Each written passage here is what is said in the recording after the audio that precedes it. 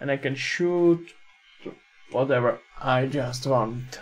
Because that's actually what I think is in games one of the most important facts, how you want your player to feel like when he's playing it. Hello there, Fancy here, and time to some changes, I would say.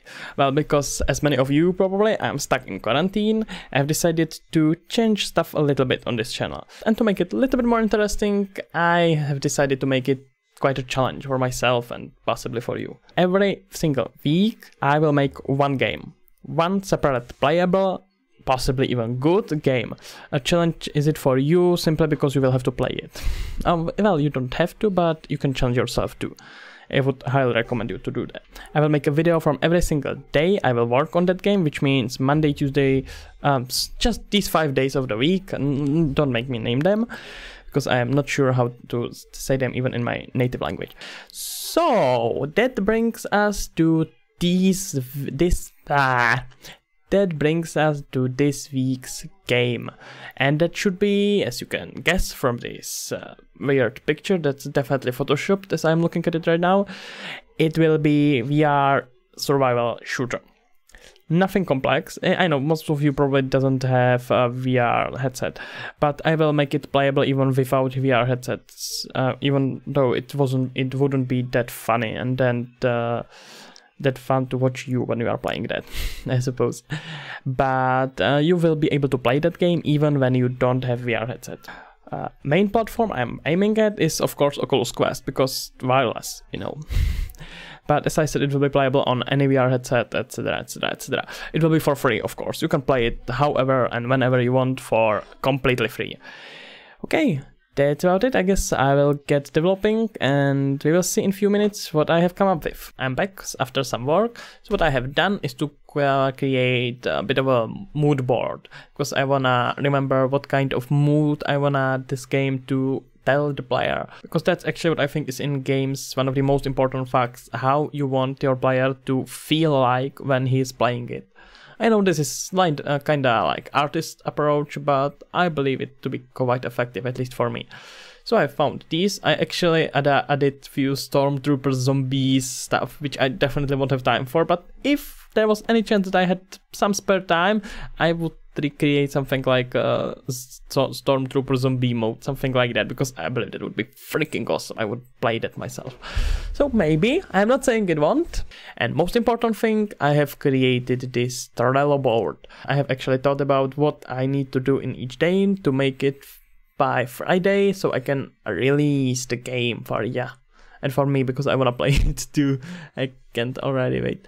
So I have written kind of weird game design document. Don't ever show it to any game designer, because he would probably like shoot me. That player is standing and cannot move. I'm actually thinking about how to make it so it doesn't look that weird, like he's standing and cannot move. Why?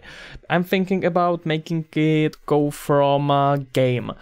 What I mean by that is that he may be tied down or something like that, even though I don't know how he would be able to shoot then. Doesn't matter. I need to figure out something like that. Hopefully it will work. Okay, next one is that slowly from all sides there will be zombies coming to him, or monsters, and only hit to head will kill them.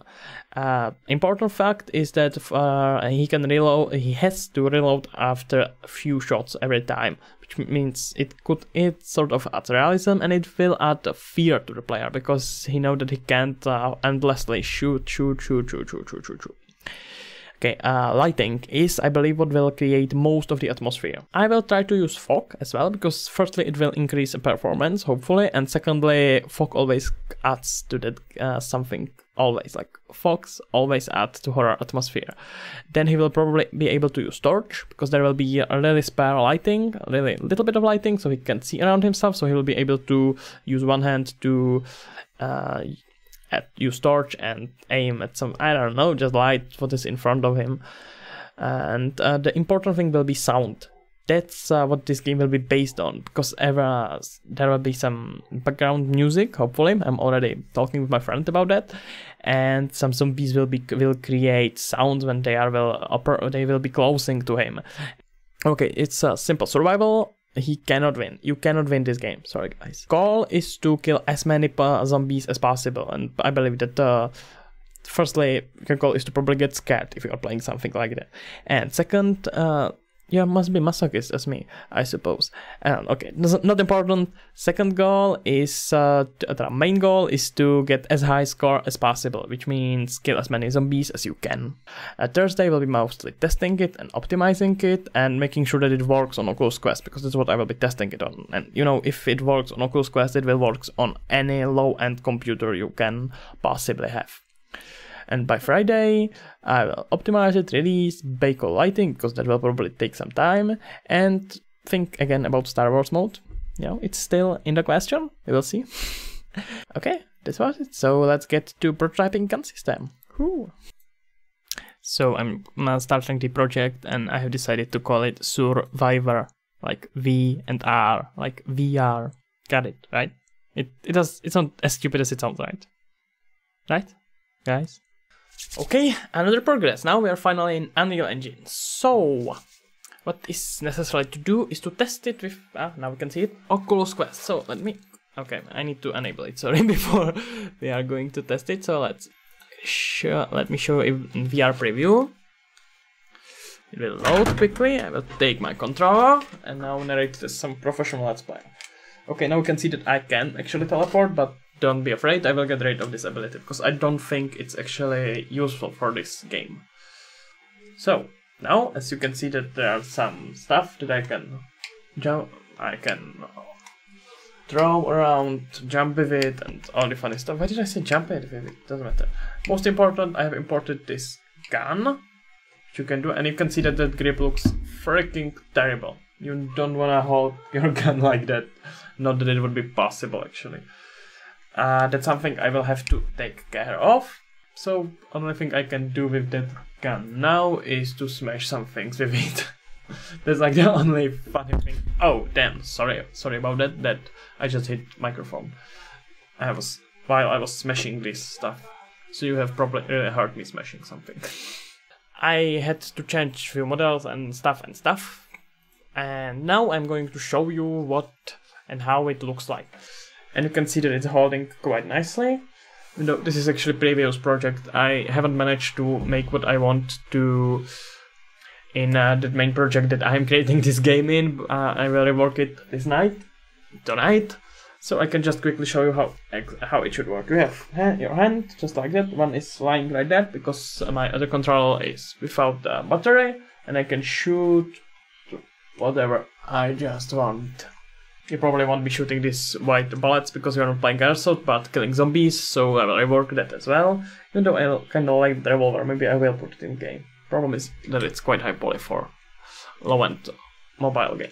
And you can see that, oh damn, you just need to hit it. Unreal has sometimes problem with velocity if it's too fast, as I have noticed. It can have problem with reacting. But it shouldn't be a problem if I'm from a little bit further. Seems like it works just nice. I just need to add some collisions, etc, etc, etc. You can throw away your weapon, which you won't be able in the game, because I will attach it to your hand. Not a head, but your hand. That's about everything I wanted to say for this first video of the week.